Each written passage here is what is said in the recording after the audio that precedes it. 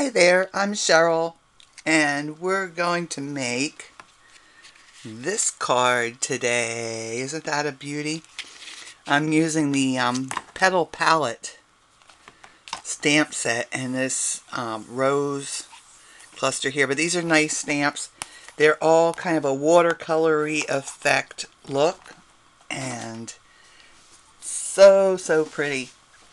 So let me tell you everything that you're going to need other than that stamp set. You need a piece of Whisper White cardstock, and this is scored and folded at 4.5. Oh, I'm really messing up already.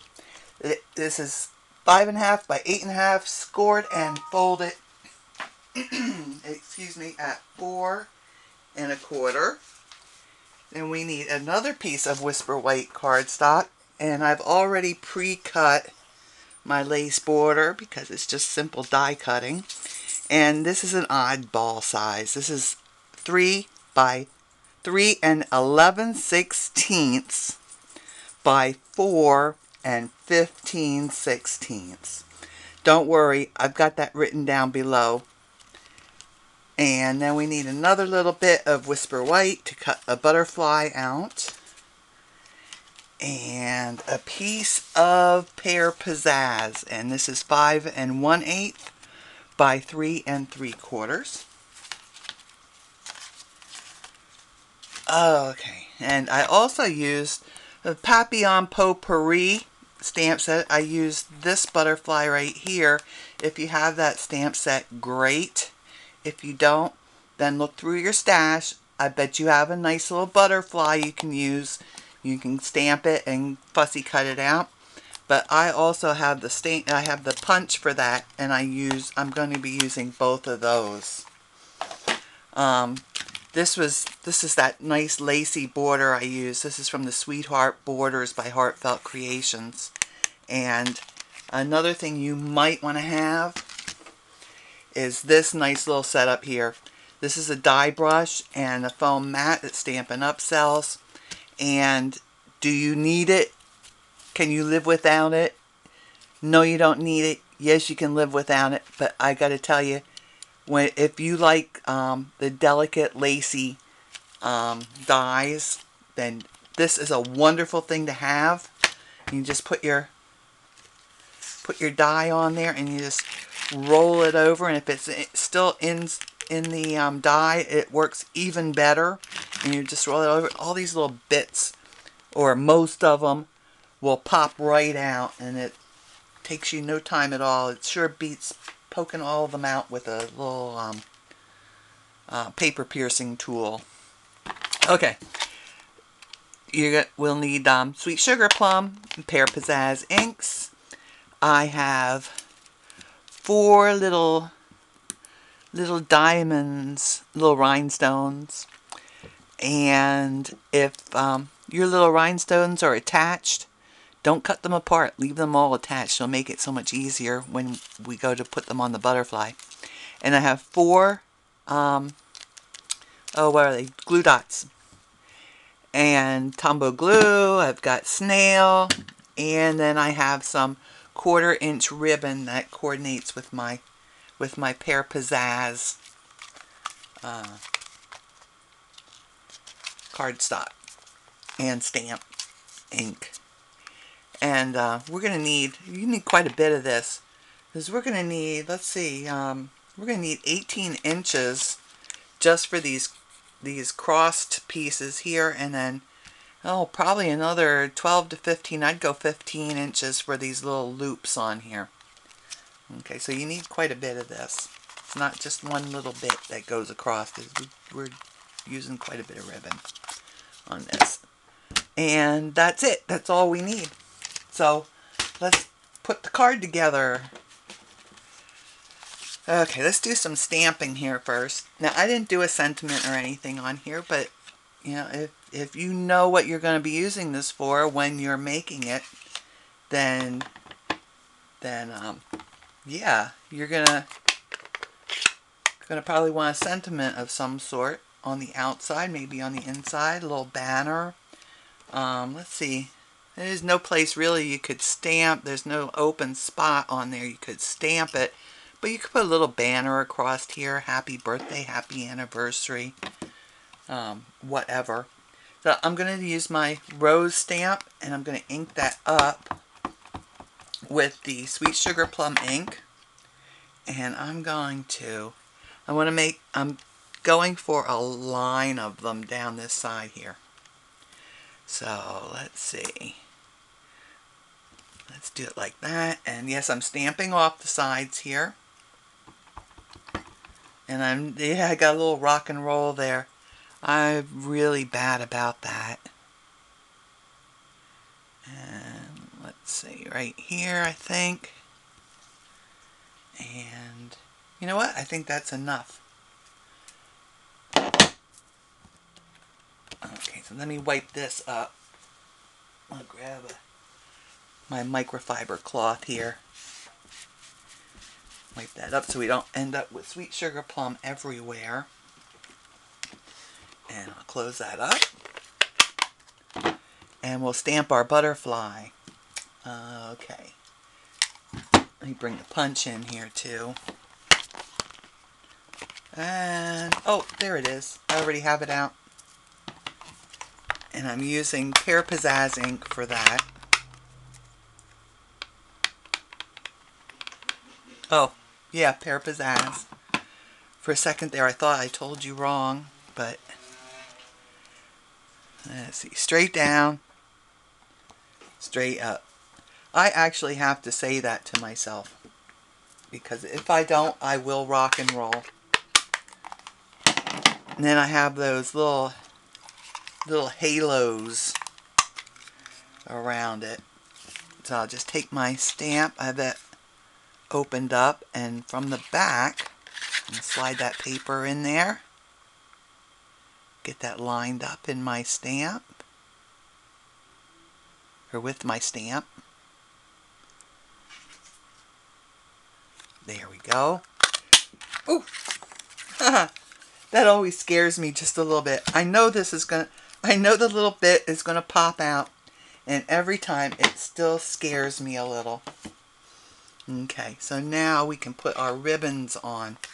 So on the back of this piece, I'm going to take my snail. I'm going to run my snail across the back. This is going to make things so much easier for us. Then on the front, right in the middle here, I'm going to put one of my glue dots. Let me peel one out here. And I'm kind of looking through the paper, but right here I want it kind of centered. I'm going to put my glue dot, and that will give my ribbon something to hold on to. Okay, so I need 3 pieces about 6 inches long here. So let me cut those.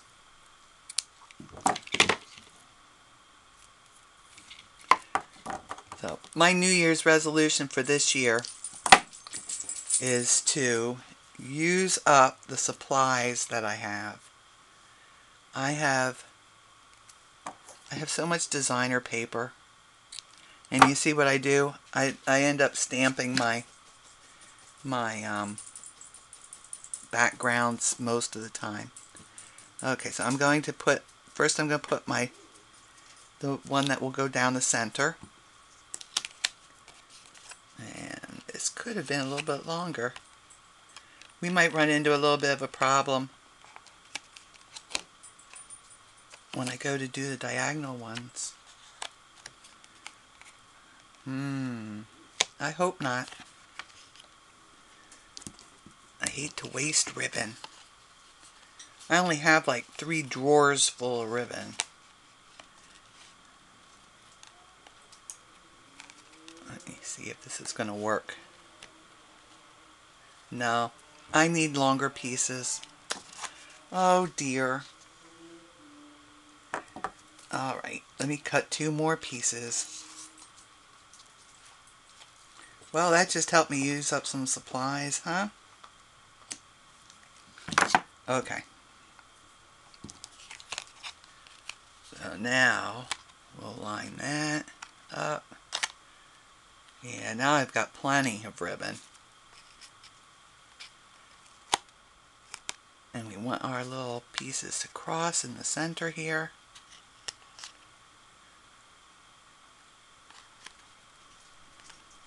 And just wrap that around the back, stick it on the tape. This one wants to come loose too. I'm going to put a little bit of tape closer to the edge there. Okay, there. That's stuck down now. See, if I'd only cut them like just another maybe inch longer, it would have been fine. I was trying to conserve on ribbon because, like I said, I've only got like 2 or 3 drawers full of it. That one needs a little bit more tape too. Okay, so there we go. Stick that onto that glue dot too. So there we've got our pieces. And the next thing we'll do are the loops. So I'm going to put down 2 glue dots right there where they cross. And there's one. And another one. And that should hold my loops. So I'm just going to work off the spool for this. Now stick my end here on the glue dot.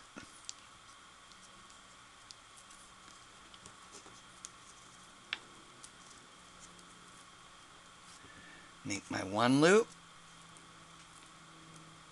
And be careful you don't twist your ribbon unless you want it twisted.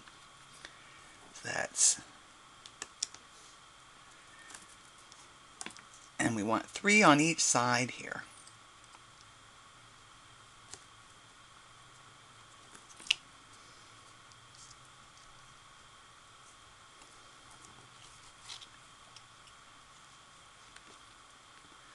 Okay, so now I've got 3 on the top.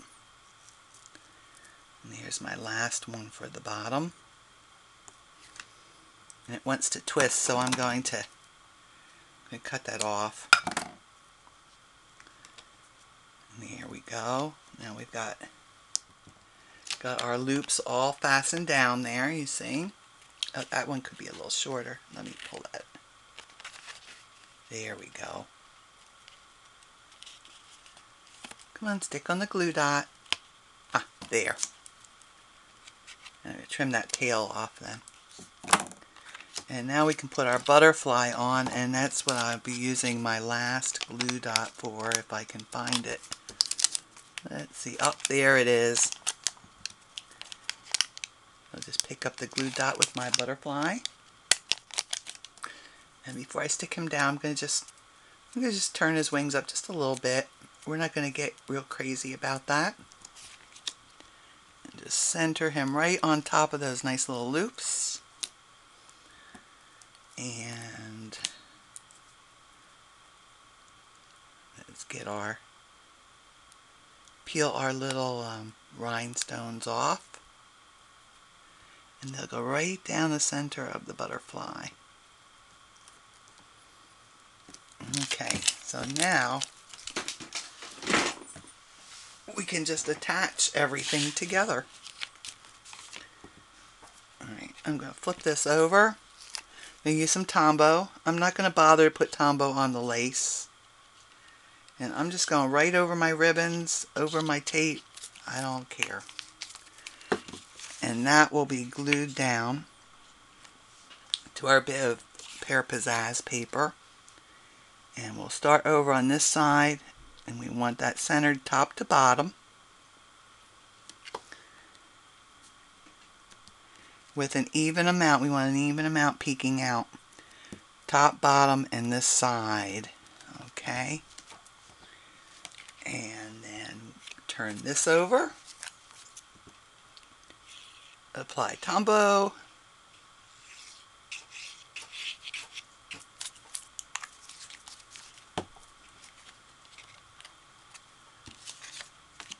And